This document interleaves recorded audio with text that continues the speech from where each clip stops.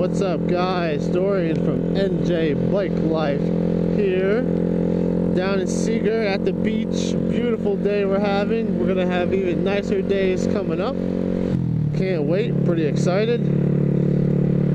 I figured I got out of work pretty early, come down, grab the Grom, take this bad boy to the beach, see what kind of heads I could turn down here.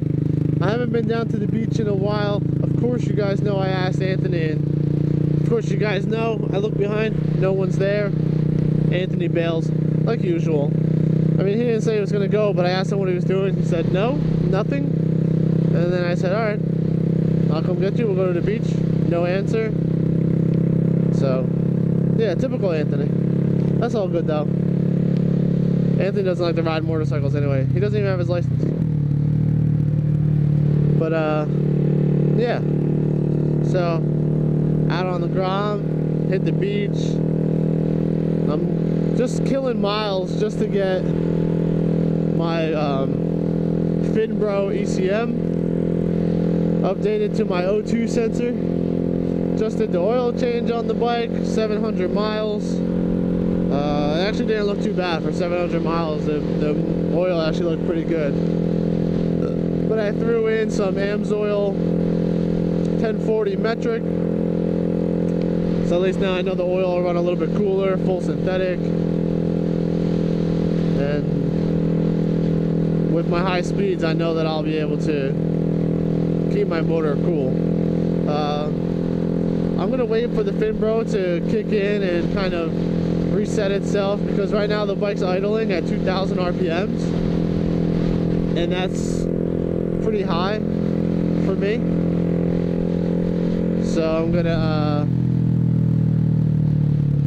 wait till it kicks in, and then it might drop, it might not drop. We'll have to see what it does. But I know you guys haven't seen the bike yet, so I'll pull up over here somewhere and let you guys check the bike out.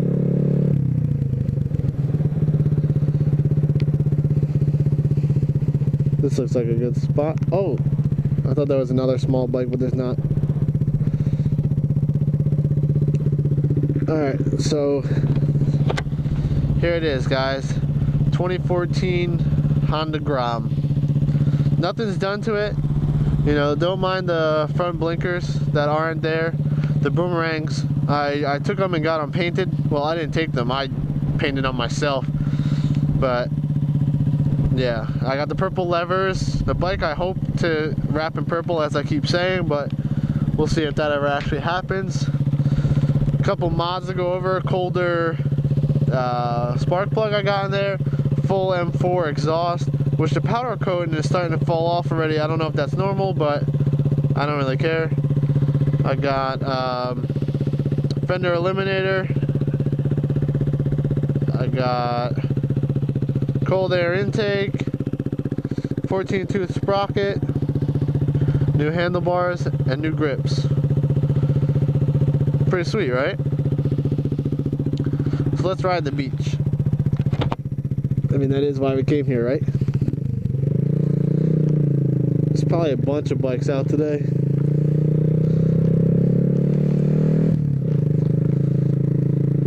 And they're all just gonna laugh at me.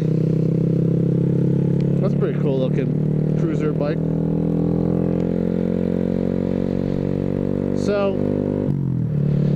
when I told people that I first got the Grom, a lot of people were freaking out that I went out and bought a Grom, which doesn't make any sense to me, because these bikes are like the best commuter bikes. They're small, they go highway speeds, and they're cheap as anything. You know, like the 250, I sold that bike. I wasn't really interested in riding the dirt no more. I didn't have anyone to ride the dirt bike with, so I sold that.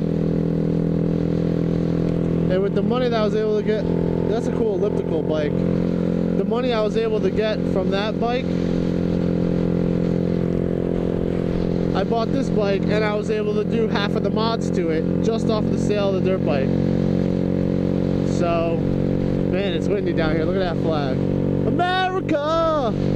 You guys know the rest. So, yeah, I was at, whoa. a shift. I don't know how the cops roll down here, and my exhaust is pretty damn loud. But I sold that dirt bike for $2,700, right? I bought this bike for $2,400. So that's $300 free I had to buy the exhaust. Now I could have gotten away with just buying the exhaust, and that's it. But I have all those mods that I listed before, and now the bike actually can do 60 miles an hour comfortably,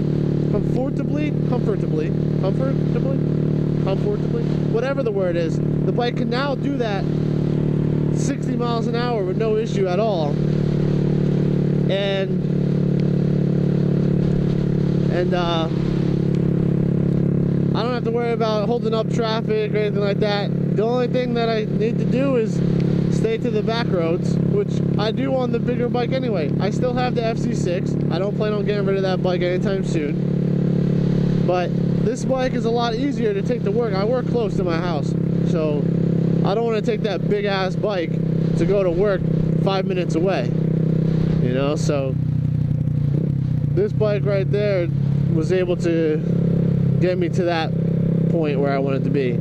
Able to take the bike to work and not have to strain, you know? That's cool, red and blue. Same bikes, just different colors, very cool.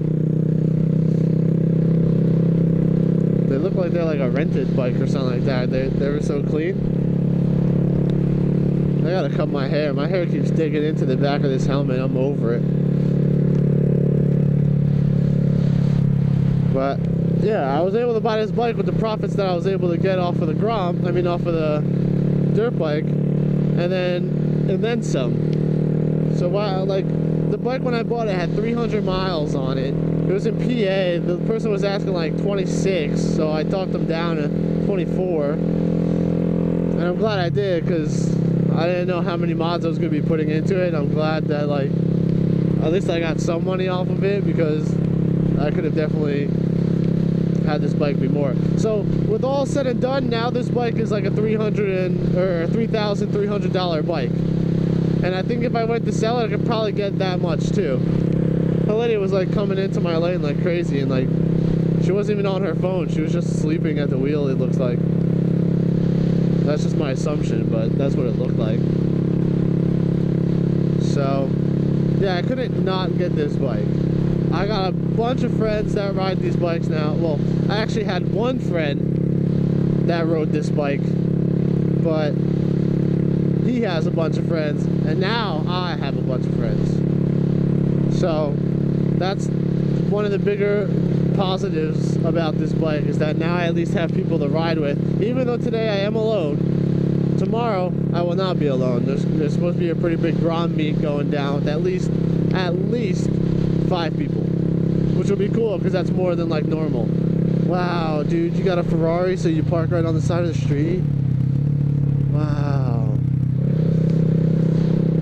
The other good thing that I like about this bike that also sold me on it is that it's the smallest, littlest practical bike out there. And everybody, when they see this bike, doesn't really know how to respond. They don't know if it's serious. They don't know if like it's a little pit bike, if it can even be on the road.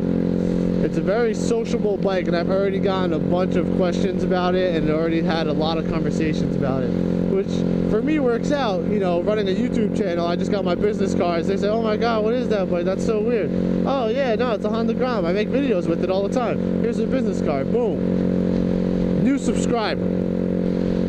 So there's a lot of ups to this bike.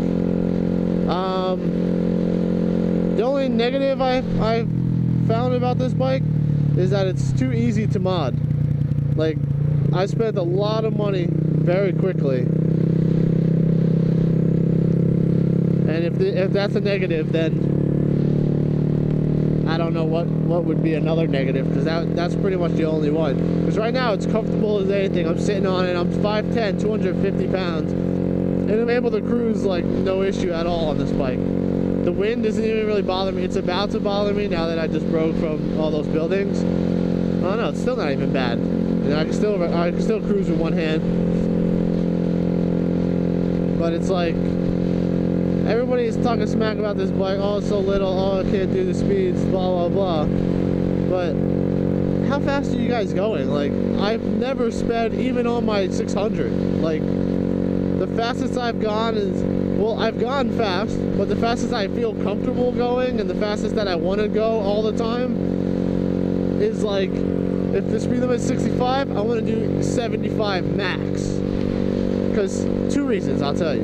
One reason, I don't like tickets, right? I don't want to pay the government any money that I can keep in my pocket. And two, I don't need to be going that fast. I'm not in a rush to do anything. I've never been in a rush to really do anything. So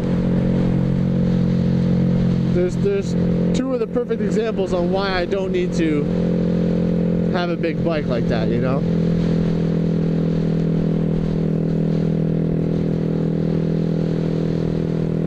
So that's why I bought the Grom. If you guys are looking to get a Grom and you're a bigger guy, I would definitely recommend it. I see people upwards of 300 pounds out there riding Groms and having a blast. And that's what this bike is all about. It's about having fun. I can't rip wheelies yet, although I would really like to, and I'm really trying to. I can't rip wheelies yet, so it's fun if you can rip wheelies. I can't do stoppies because I don't want to flip over the front, but it's fun if you like to do stoppies. And it's just like, just a bike that you don't have to really care about riding, you don't have to really put too much thought into. Just hop on the bike, twist the throttle all the way back, and eventually you'll get up to speed, and you'll just hold that the whole time while sounding completely obnoxious for going the speed limit. Which is awesome to me, because I've never had that opportunity to be that cool, and now I do. Hope you guys enjoyed this video. If you could, give it a like. If you want to know anything else about the Grom or have any questions, let me know in the comments section below. I haven't tested the 2-up ability of this bike yet, but I will soon. You could count my words on that. Oh, the other thing about this bike, it's a great beginner bike. It sucks to get out of traffic, but if you live in an area where you don't have that much traffic or the speeds aren't too high, if you buy this bike, it's low to the ground, you don't have to worry about that. It's very easy to ride because the clutch is like non-existent, you don't have to worry about that. You can never break these motors. It's a 125cc motor. It's Honda, obviously. You can never break it. So, just buy this bike. And tell them that NJBIKELIFE sent you. And they'll give you a discount, I'm sure.